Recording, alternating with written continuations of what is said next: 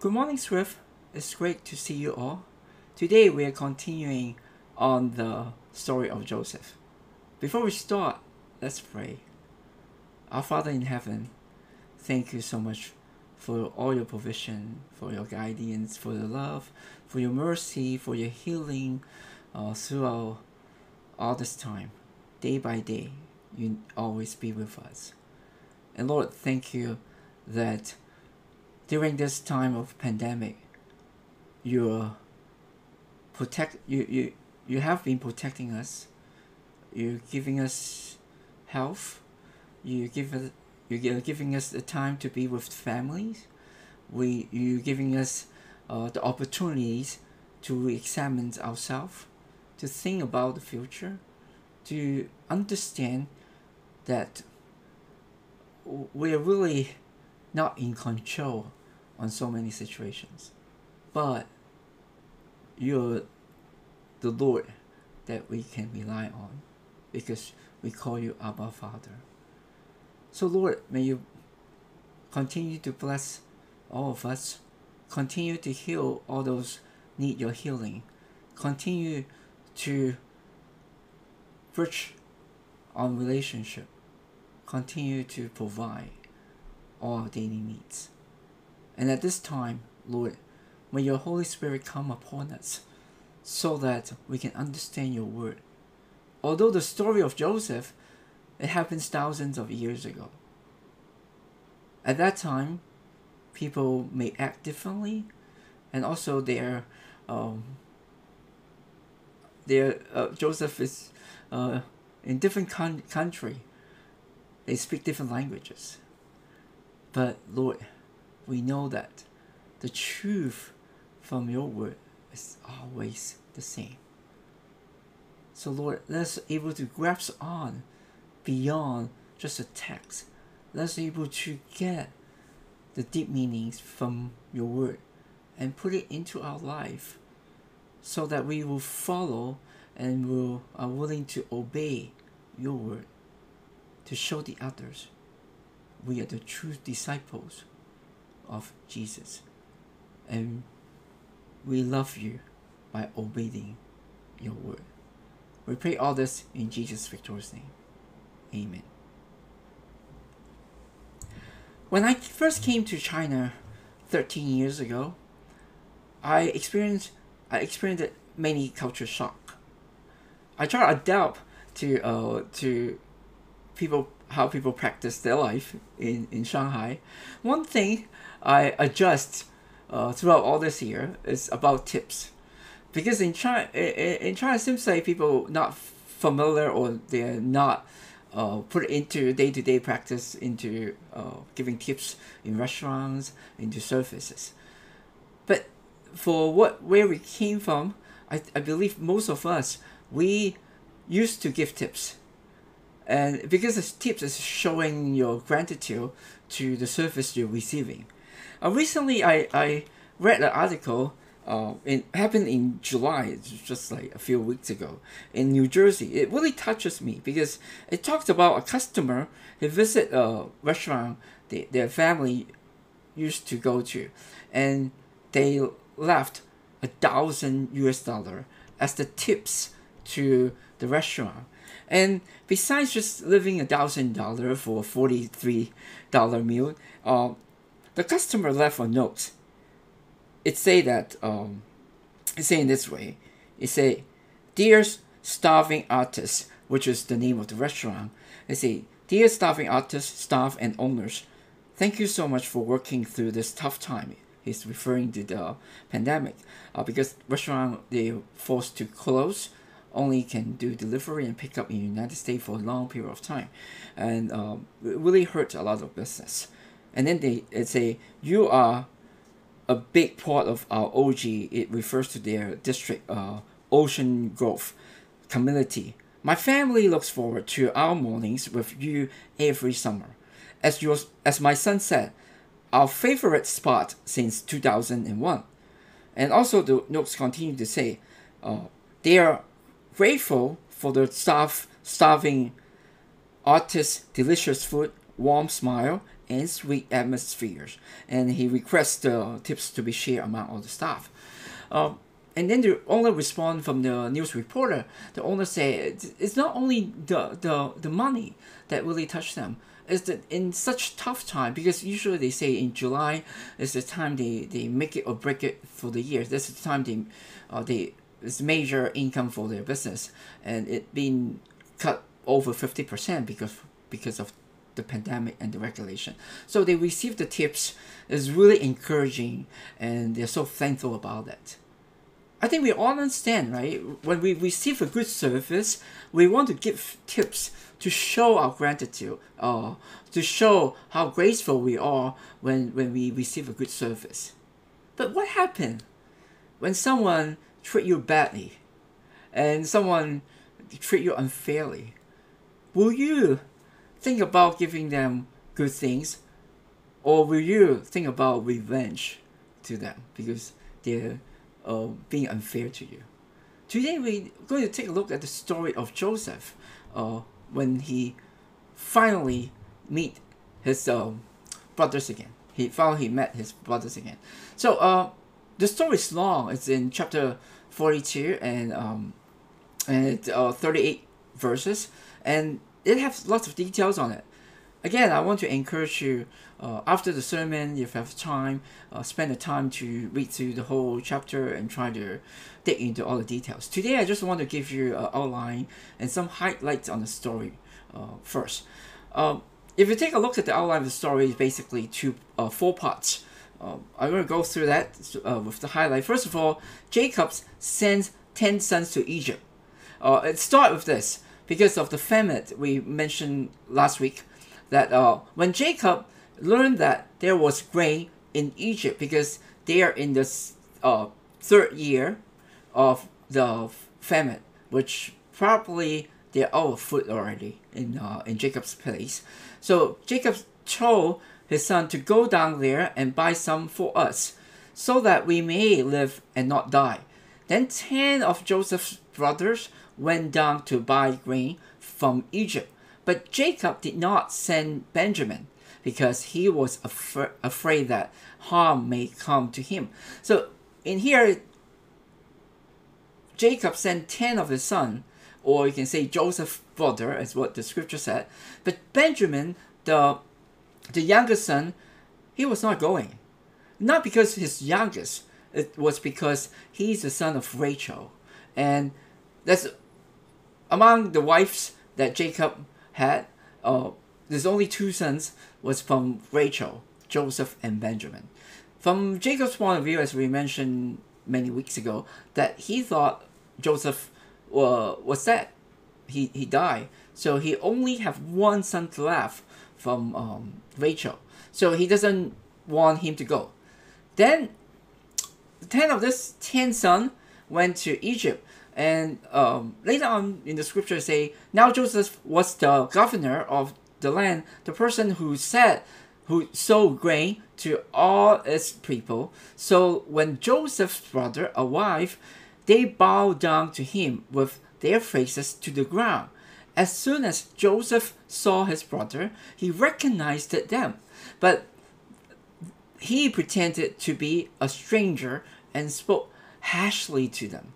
I'm gonna explain more why Joseph did that. When Joseph, it's regarding Joseph want to test his brother.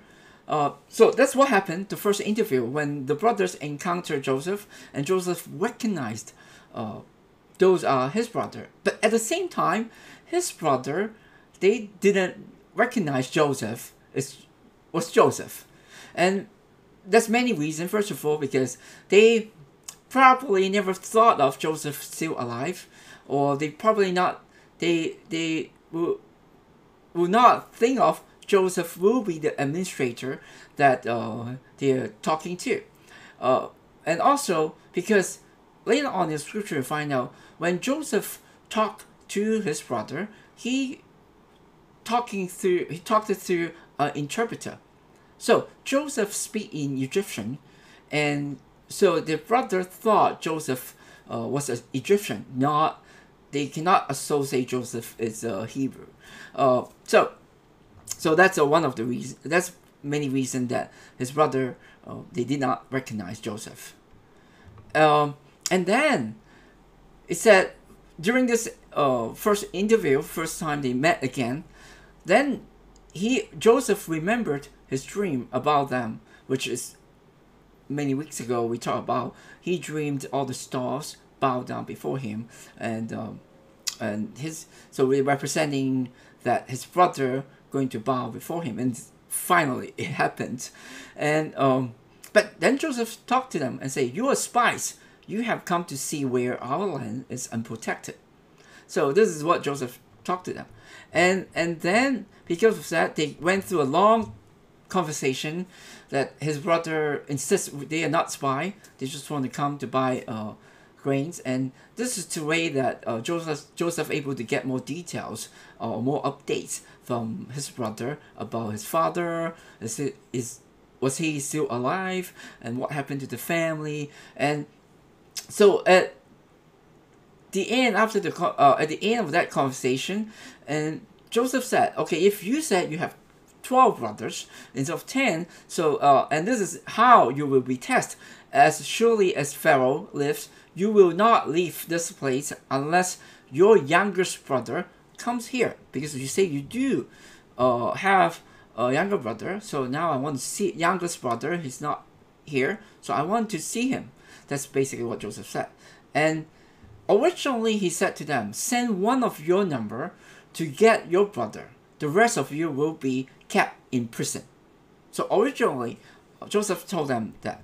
But later on the third day, then Joseph put them in custody and he left. And then on the third day, so a few days later, Joseph said to them, "Do this and you will live, for I fear God. If you are honest men, let one of your brothers stay here in prison." So this was the difference, right? Originally, Joseph told them one can go and all the rest of the brothers, 9 of them, need to stay in prison. But on the third day, so Joseph said, "One of you stay in the prison and the rest can go." So it's a little bit different decision at that time. And the decision is he had Simeon taken from them and bound before their eyes. So Simeon stays and all the other brothers go back.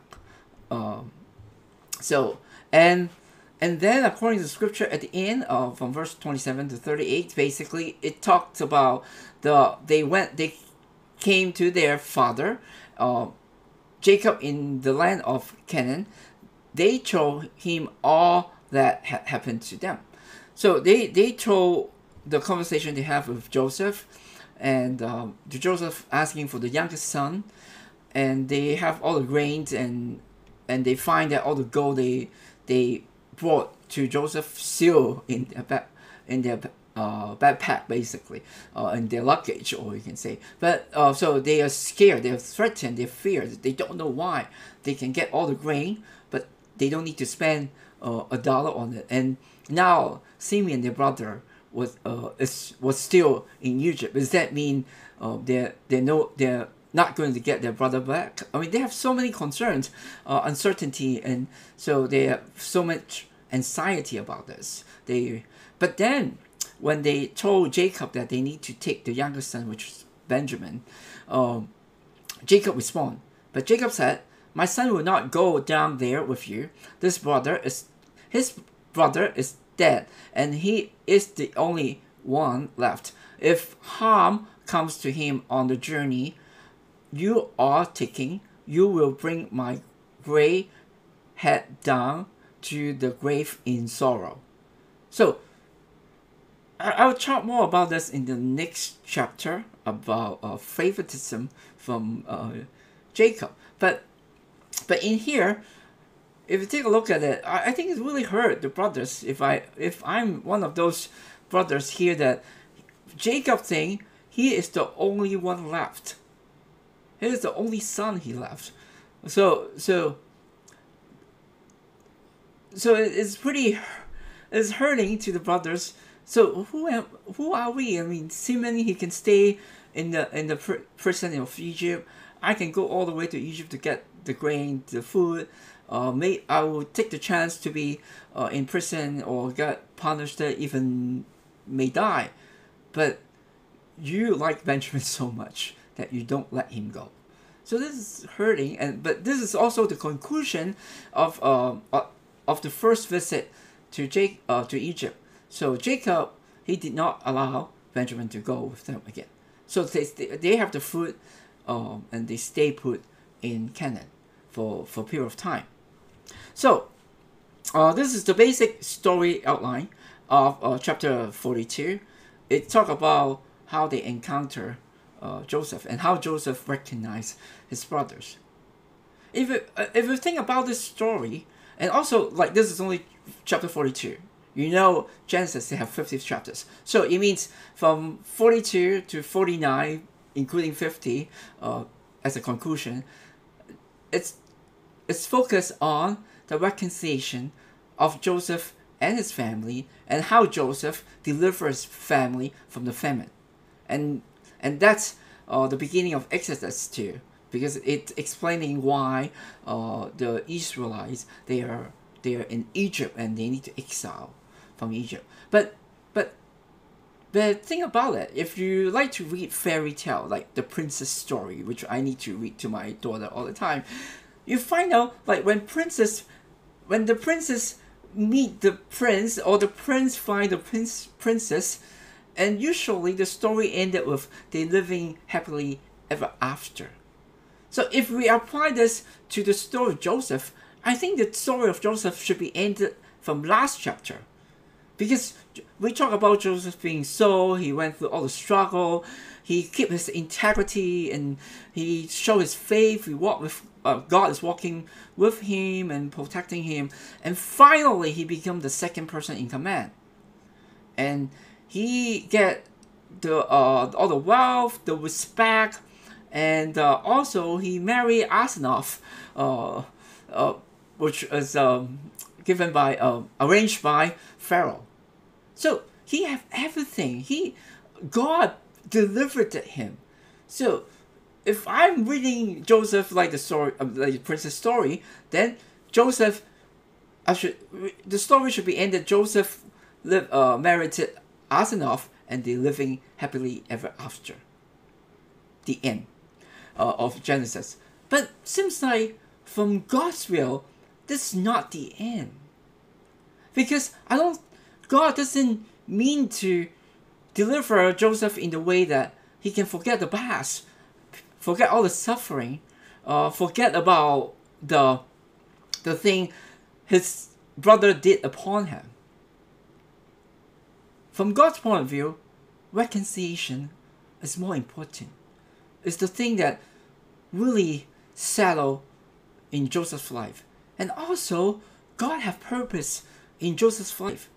God is planned to have Joseph to deliver Israelites to Egypt, to be saved, the whole tribe of Israel from the famine. And also, during the stay of in Egypt, they become slave, and also the delivery, the exile of the Israel become a big experience for the whole tribe to encounter God. When we start studying Exodus, I'll spend more time to explain this. If you take a look at Genesis is talking about individual relationship with God, individuals. Abraham, Jacob, Isaac, Joseph, and even like Noah, Enoch, Adam. They're all individuals encountered God, and they're building relationship. But when we take a look at Exodus, it was talking about the whole tribe of chosen people that God is encountering them and building relationship as a nation to God. So and the transition is built upon, is starting from Joseph's delivery of the tribe of the Israelite. So this is a very important story. This is because if we end it on Joseph become the second person in command, the story is not ended with God's will and God's plan. It never showed that. So that's why God wants to show furthermore than just that Joseph being blessed. So let's take a look at what we can learn from this chapter. I went through the storyline pretty quick. I hope you have time to read all the details. I think first of all, it touched me is the fulfillment of the dream which I mentioned earlier. When Joseph met his brother, and they bow in front of Joseph, that reminded him about the dream he had. And do you know how long it took for that? Oh, it's just a rough number, although I say 22 years more like exact, but actually it's rough because it's based on the facts we can find from Genesis. In Genesis chapter 37, Joseph, a young man of 17, this is introduction of Joseph, and that's the time that he been sold as a slave. And then Joseph was 30 years old when he entered the service of Pharaoh, king of Egypt. So he met Pharaoh at the age of 30. So he became a slave and also a prisoner, totally for 13 years before he became the second man in command. And then, remember last week I talked about the dream, right? 7 years of abundance and 7 years of famine. So in here, 7 years of abundance in Egypt came to an end, and the 7th year of famine began. So it adds 7 years of abundance after Joseph met Pharaoh. And late in the later chapter 45, when Joseph finally reconciled with his brother and forgive his brother, which we're going to talk more about forgiving others, forgiveness. And but it said one thing he mentioned, because 5 years of famine are still to come. So for a total of 7 years, it means Joseph met his brothers in the third year, second to the third year, depends how you define it. So 2 years of famine being gone. In the third year of the famine, he met his brothers. So you add 2 more years onto it. So from 7, so if you add up all the numbers, when Joseph was 17 and he met Pharaoh at 30, and then 7 years of abundance, 2 more years of famine. So it means total of 22 years, basically, that Joseph had been separated from his brother. They never met each other for 22 years. So, but the dream happened in the early days when they're still together. So it means the fulfillment of the dream took 22 years. And during this period, from what all we know, that Joseph went through up and downs in his life. It's not only just a little bumps, right? It went through a really dramatic and tragic stories. It happens only to one instant to one person already, but it happened to him like many times, being sold as a slave, being falsely accused by his master's wife, and then his master sent him to prison, having a hope that it will bow out to the cupbearer, and then he forgot Joseph. So all this discouragement, all this struggle, suffering is not easy to deal with. But suddenly, one day, he turned 180 degrees, right? Turned totally differently. He became the second person in command.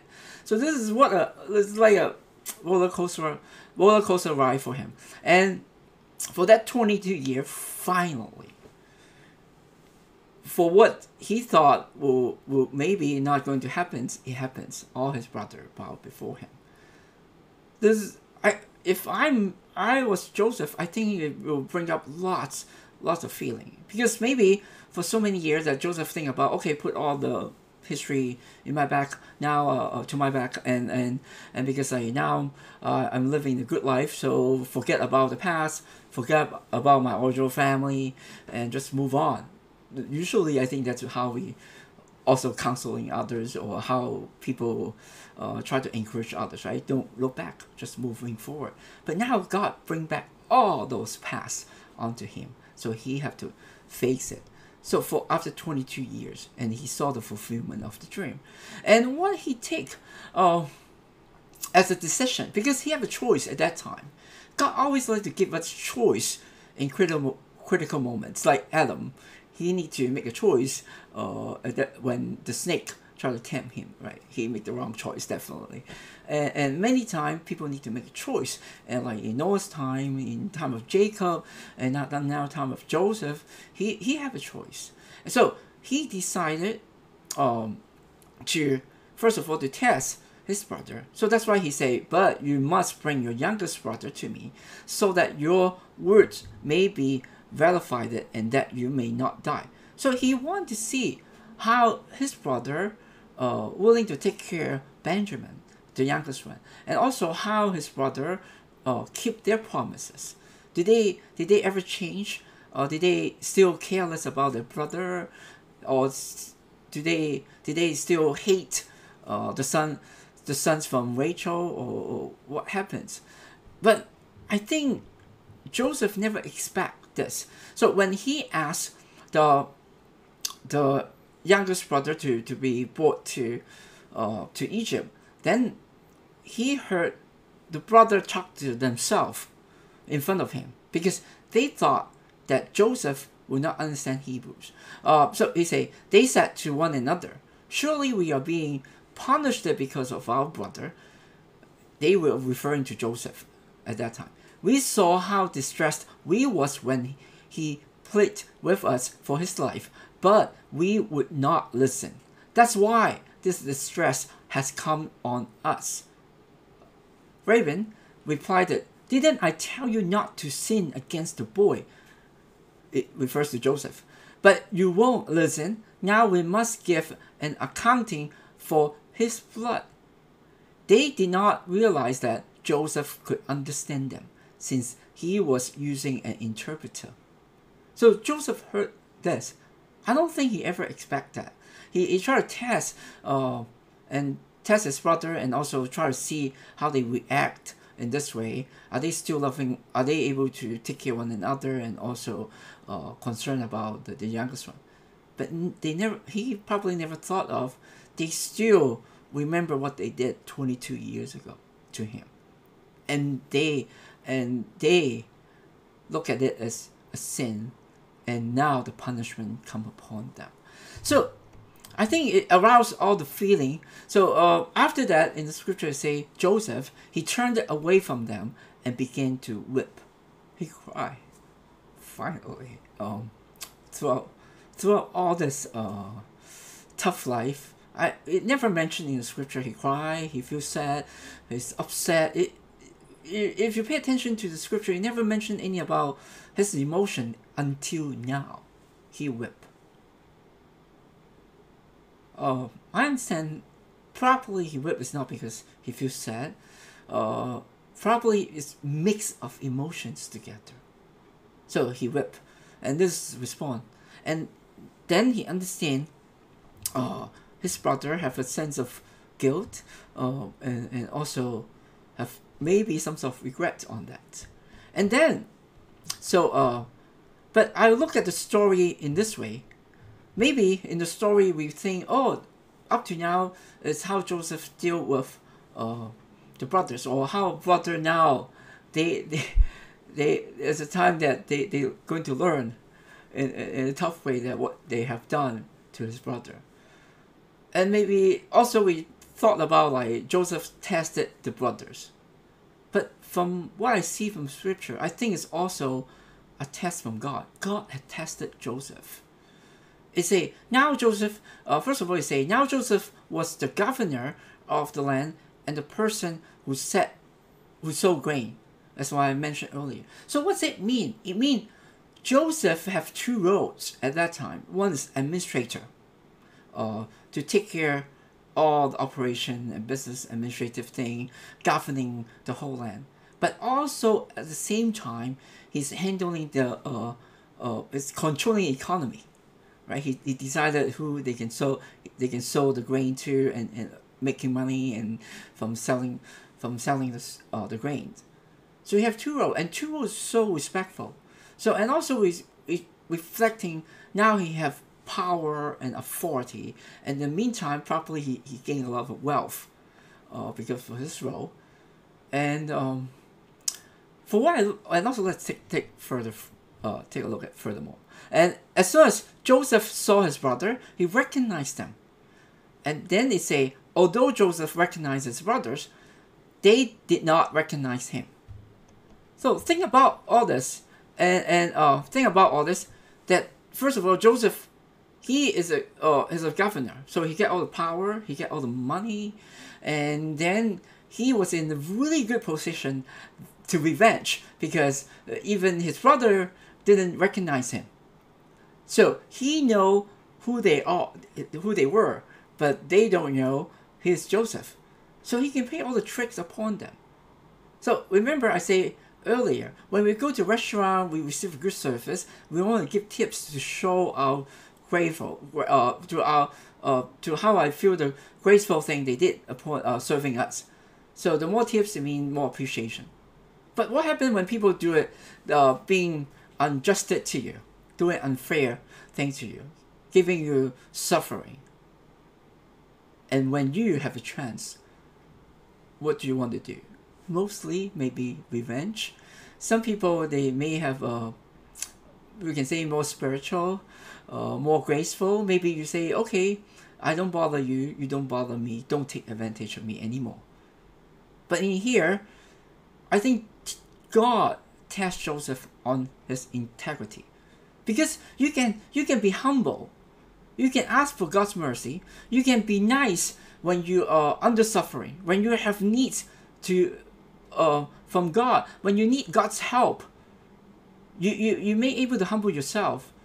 I met so many people that when they are poor, when they like looking for jobs, when they in a tough situation in their family, they willing to follow God's will more because they want to get themselves out of the situations. They finally humbled it themselves. But once things that go smoothly, they get a good job, they earn a lot, they have a really enjoyable family, they may forget God. They may forget about God. And also when it's easy to say I'll forgive someone when I'm in a tough situation. But when you have everything in control, to a certain extent, right? You have money, you have power, you have a good life, you have everything.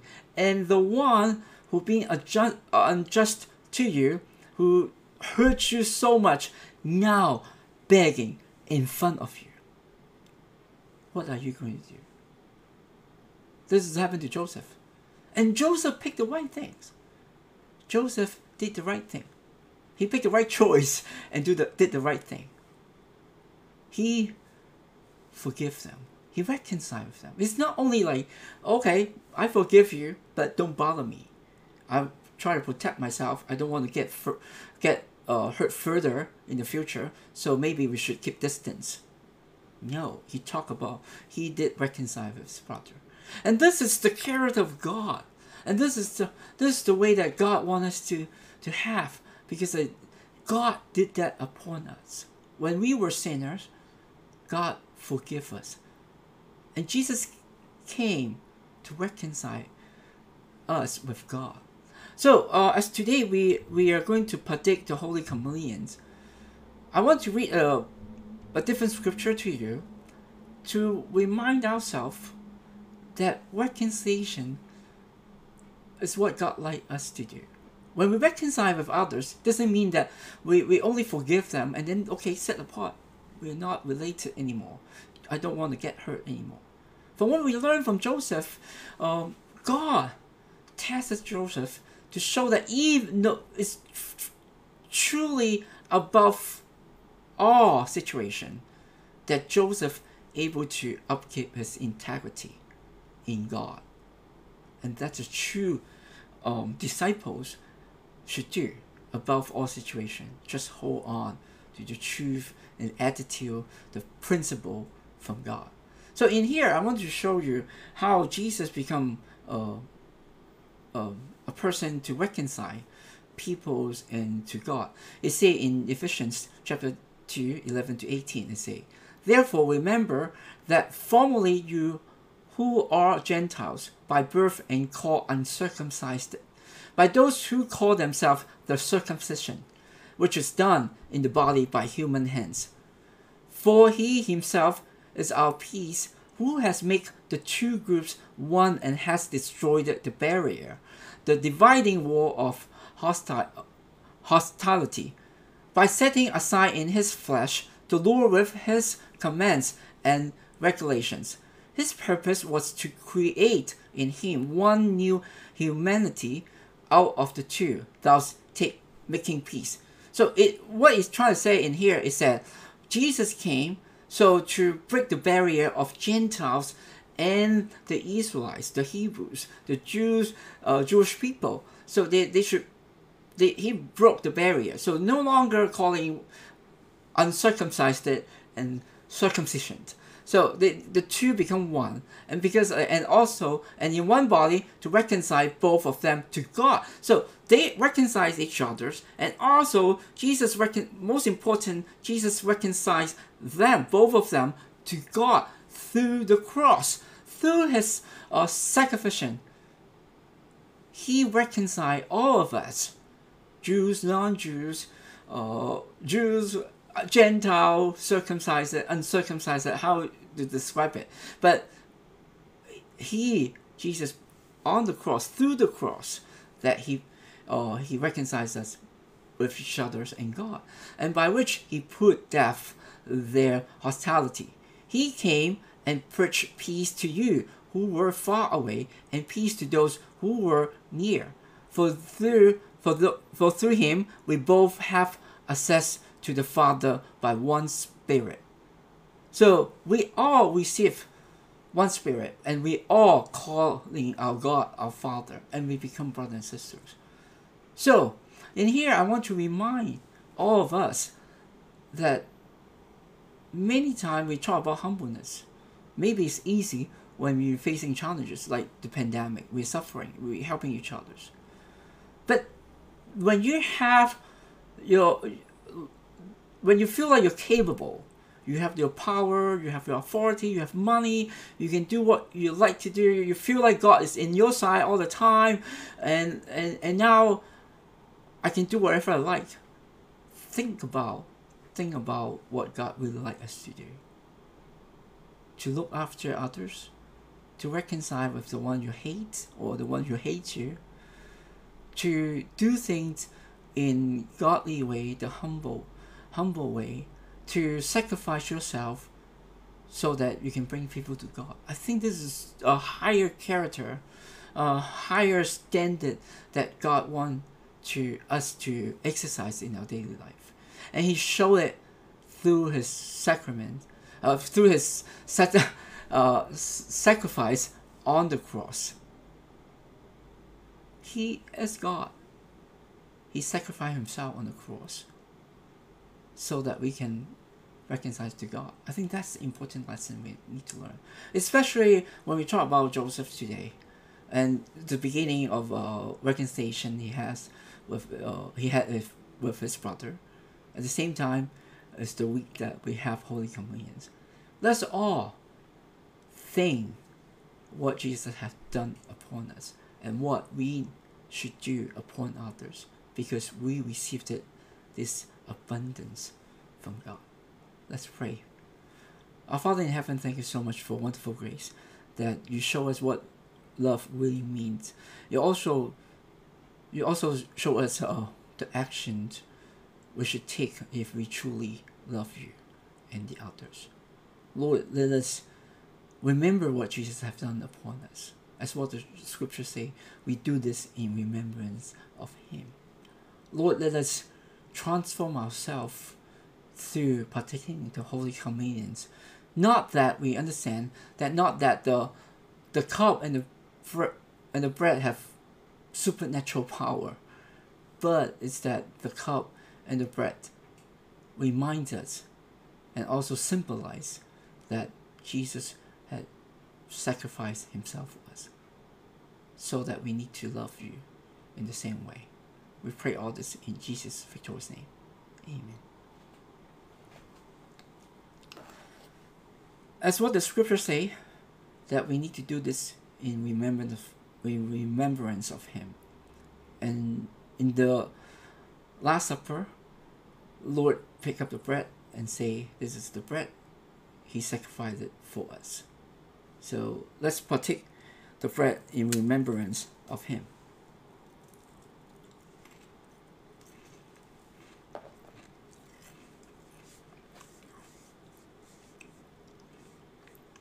And the scriptures say after the meal that He pick up the cup and say, "This is the blood I shed for you. This is a new covenant He established for us." And we do this in remembrance of Him. Let's partake the cup.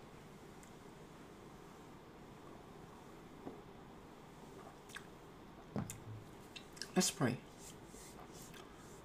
Our Father in heaven, thank you so much for wonderful grace.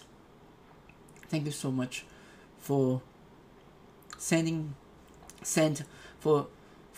your Son to this world, even way before we were born, to have your salvation available for us. Lord, as we call you the Father, help us to really calling our others, brothers and sisters, from our heart. Let's love others like loving our brothers and sisters. Let's love the others because we all call you our Father. Let's remember what Jesus had done for us, not only once a month, but in a daily basis. Let us make all the decision in remembering what Jesus has done for us. Let's make a decision in remembering how Jesus treated us. Lord, let us be the little Christ to show the others that you are living in our life. We pray all this in Jesus' victorious name. Amen.